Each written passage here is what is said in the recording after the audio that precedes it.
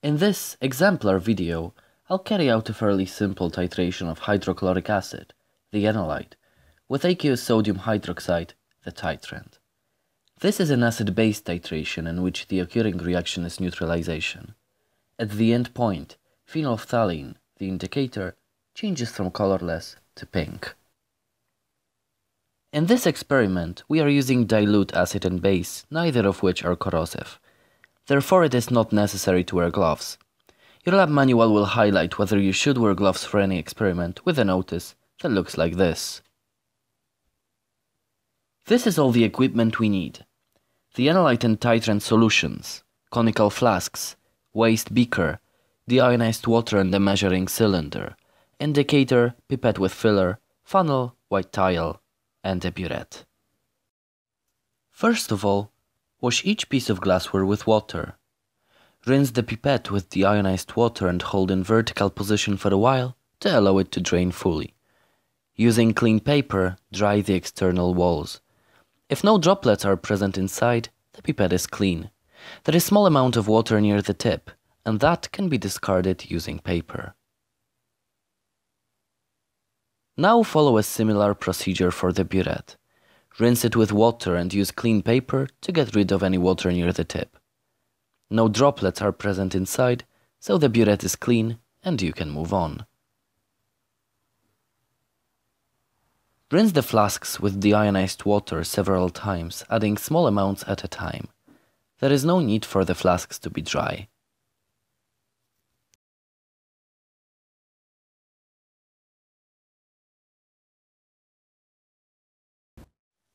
Prepare the burette for titration. Ensure the tap is open and wash the burette with small amount of titrant 3 times, using a funnel to help you transfer the solution. Each time, allow to drain fully. Note how the funnel is always held above the burette. Now close the tap and fill the burette with the titrant over the 0 level.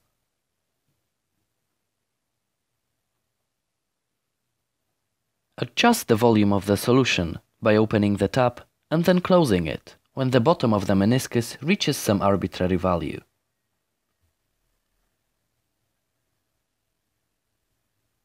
Read this value with 2 decimal places, the second one being only estimated. Remember to discard any drop of the solution from the tip. Titration is usually performed 4 times. The first run is a rough titration. Run your solution in from the burette, shaking the analyte continuously. And observe the rate at how the color disappears to give you an idea of how close you are to the end point. When close enough, add the titrant dropwise.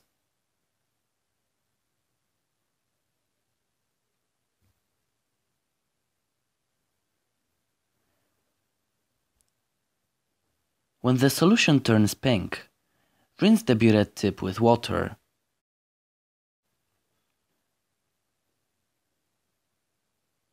Read the volume with 2 decimal places and subtract the initial one. For the accurate run, refill the burette to some arbitrary value and run the solution at once, stopping 20 to 30% before the volume added in the rough run. Now, expect the end point at any time. Rinse the burette tip and flask walls with water to ensure that all of the added titrant is down in the analyte solution.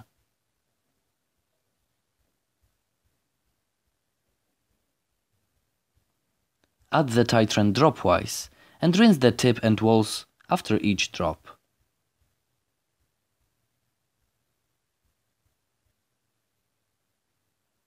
You have now reached the end point. Read the volume from the burette and subtract the initial value, just like in the rough run. Repeat the accurate run until you get 3 concordant results.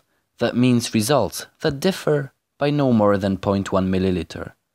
Discard the rough titration, even if it agrees with the accurate runs. Calculate the concentration from the average of those volumes.